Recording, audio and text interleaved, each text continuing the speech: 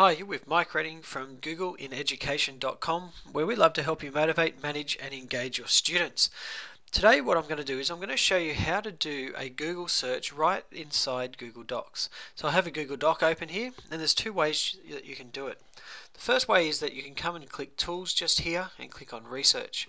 When you do that, what happens is a research box opens up and you can see that you can get information from the internet, you can get images, quotes, or Google Scholar.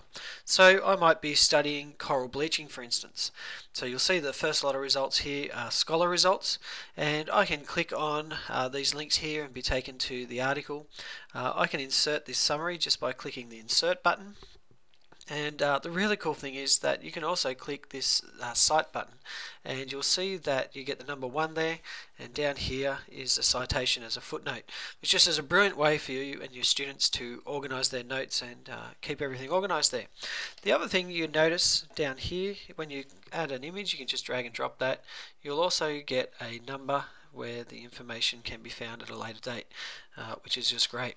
The other way that you can do some research is that you might need to know a different word. So you might want to do some research on climate change, for instance.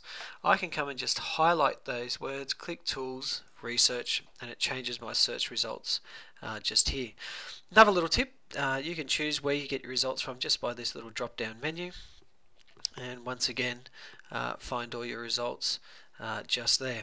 So hopefully you can use that, and with your students it'll save you time, it'll keep everything organised, and we just love the fact that we can do this right inside a Google Doc, and everything's found just in the one place.